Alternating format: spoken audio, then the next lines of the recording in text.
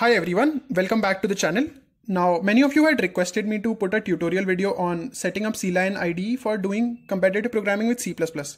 So yeah, in this video, I will be helping you guys set up your CLion IDE along with MinGW. Now, before you just start watching the video, I want to make it clear that this video is specifically for Windows users. So yeah, now MinGW is basically used to compile your C++ codes on a Windows machine. So yeah, first of all, I will quickly tell you how you can install MinGW, and then I will help you set up your CLion IDE. So for installing MinGW, just open up any web browser and type in MinGW. Then select the very first link that comes and go to the download section then.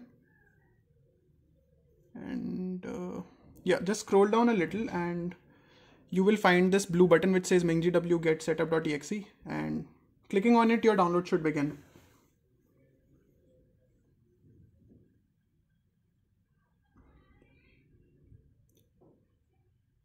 So yeah, as soon as your download is done, just click on it and click on install. Then you will see this directory which says C MinGW. So I would not recommend changing it, but in case you are changing it, then do remember the path to it because you will be requiring it later on. So yeah, clicking on continue, this error might show up in your case if you had already installed MinGW previously. But yeah, if you haven't installed MinGW ever, then this error should not come. But if it does, just click on reinstall. And your download process should begin, and it will download a lot of packages here, so it might take some time.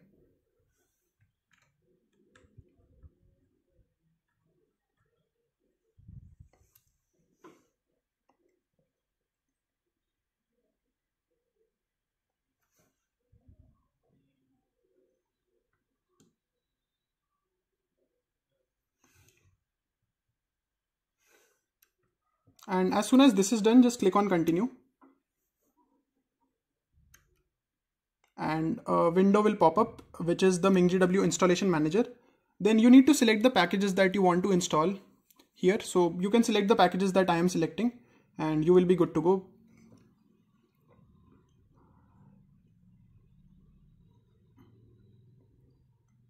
So yeah, just right click on any package that you want to install and click on mark for installation. And I guess it is not responding. Yeah, so this might take some time. And so just click on these packages and click on mark for installation, and just don't click on this Fortran one because we won't require it. Then just go to installation section and click on apply changes. And here also click on apply. Then all of these packages will get installed, and this might also take up some time.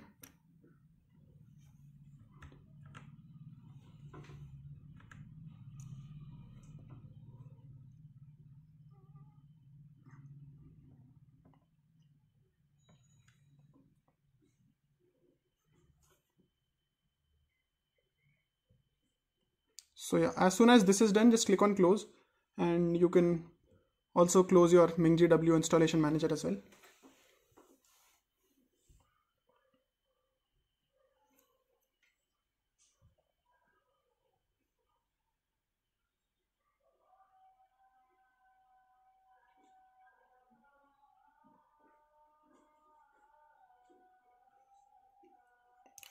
So after this, you need to define your path for MinGW, and for this, just go to this PC and right click on it and go to properties.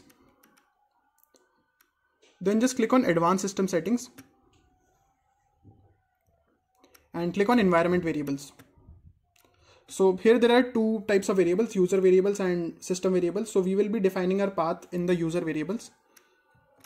So yeah, just click on any path that is there and you will be prompted with this window. So here we need to define our path for MinGW. Now you will be also seeing this CLion thing here. This is because I've already installed CLion, and yeah, but when you will install CLion, this will get defined by its own, so you don't have to worry about it. So we just have to put in the path for MinGW here. So now you just go to the directory where you had installed MinGW, and we will copy the path of that directory. So in my case, it was in C directory. and yeah, this is MinGW here. Then just go to bin.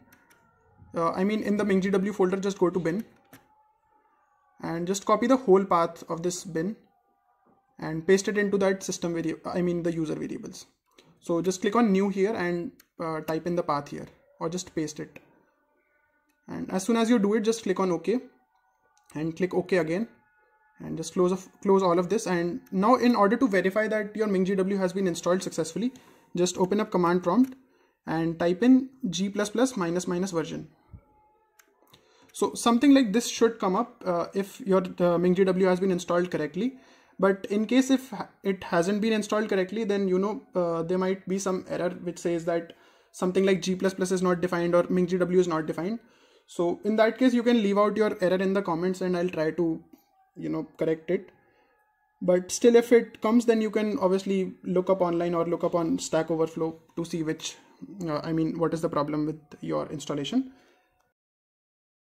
And in case you have done the exact same thing that I have done, I don't think any error should come. So if something like this comes up when you type in g++ ---- version, then you can say that your MinGW has been installed correctly. So yeah, that was it for the installation of the MinGW, and now we will install CLion. Now again, for installing CLion, just open up any web browser and type in CLion IDE. Then just select the very first link again, and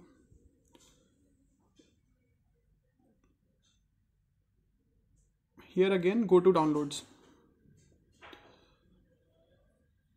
and click on download again, and it will install the Windows version for you. So yeah, the download should begin after doing this, and it might take some time because it is a big file. Now as soon as the download for CLion finishes, just click on CLion by going into your download section, and yeah, it is verifying. So now the installer should open, and yeah, just click on next here,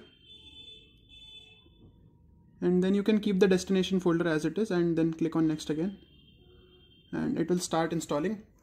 Now this is a big file, so it will definitely take up a lot of time. Now when the installation finishes, just click on run CLion and click on finish. So now it should open up your CLion IDE. And this is the first time that your CLion IDE is getting opened up. So yeah, this window will open up where you can fill in your credentials in case you have an activated CLion license, or you can use this evaluate for free option. So for this video, I will be using this evaluate for free option only, and then just click on evaluate, and yeah. Now again open CLion. You can click in the search box and type CLion for this. Now click on new project, and then select the destination folder for your project. So what I'll do is I'll save it in desktop only. So I'll create a new folder here.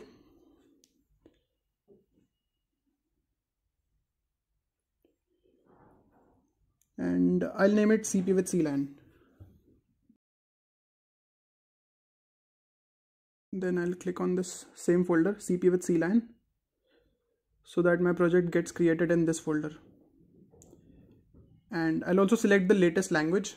So for my case, it is C++20. So if anybody in the future is watching it, then I guess newer versions would have come. So you can select the latest version.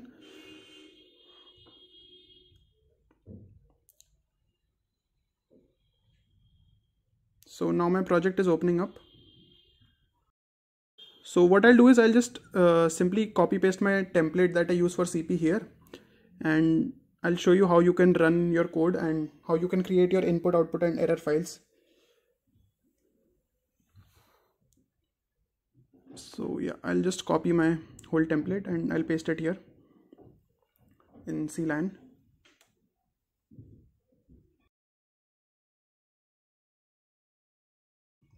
So yeah, you can click on this green play button at the top right, and this will run your program. So now my code is running, or I should say it is getting compiled.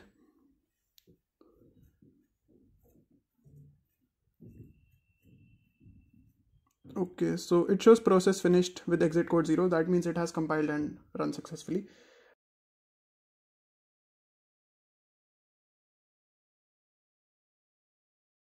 Now I'll try to make those input, output and error files so that we can have them at the side, and we can provide an input and get the output along with it. So I'll try to output one into my output file for now, so that I know the exact location of the file that gets created when I do this.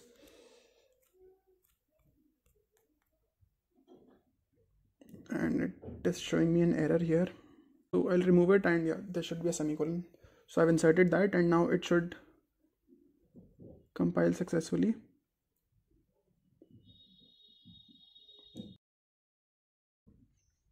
So now at this point, I'll quickly check the location of the output and error.txt files that got created. And yeah, they are inside this cmake debug folder. So what I'll do is I'll create an input.txt file and I'll put it inside that same folder. Just open these input.txt, output.txt and error.txt and position them at any place that you like to see them. So for me, I like to see them on the right side with the input.txt file on the top and the output.txt and error.txt files at the bottom. So yeah, I'll place them like that. You can simply drag them and they will get placed at those positions. So yeah, now at this point we have our input.txt, output.txt and error.txt created. So now we can provide the input in the input.txt file and we can expect the output in the output.txt file, right? So what I'll do is I'll take an input from the input.txt and I'll try to print something in the output.txt file. So I'll take an integer n as the input and I'll try to print n plus 10 in the output.txt. Now you can see that we are getting the right output. We took 10 from the input.txt and we have 20 inside the output.txt. Now for those of you who are wondering as to how did we do this, that we took input from input.txt and got our output in output.txt. So you don't need to do anything for this. Just go inside your main function in C++ code and just write out these following lines of code and you will be good to go. So yeah, that was it for this video. Now I hope all of you who have followed this video from the very start till this point would now have a running CLion IDE in your system, and yeah, you will be able to easily code in C++ on it. So yeah, in case you like this video, then do consider liking the video and also subscribe to the channel and press the bell icon to never miss any future updates.